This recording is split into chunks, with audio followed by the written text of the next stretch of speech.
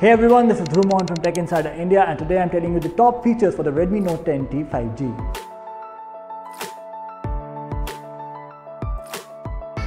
The Redmi Note 10T 5G comes with a massive 6.5-inch IPS LCD display. This is an LCD screen with a maximum brightness of 500 nits. This will give you better black levels while watching content. The display has a max refresh rate of 90 Hz, so you can expect a good time while you're playing your favorite video games. The screen is protected with Corning Gorilla Glass 3 to aid it against scratches. Complementing this display is a single-piece bottom-firing speaker. We get a triple rear camera array on the Redmi Note 10T 5G. We have the main 48-megapixel wide-angle sensor, then there's a 2-megapixel macro camera, and finally there's a 2-megapixel depth sensor for those portrait shots. The camera supports HDR and can record 1080p videos at 30 FPS. On the front we have an 8-megapixel shooter. This selfie camera also supports HDR and can record 1080p videos at 30 FPS. An important highlight on the Redmi Note 10T is its processor.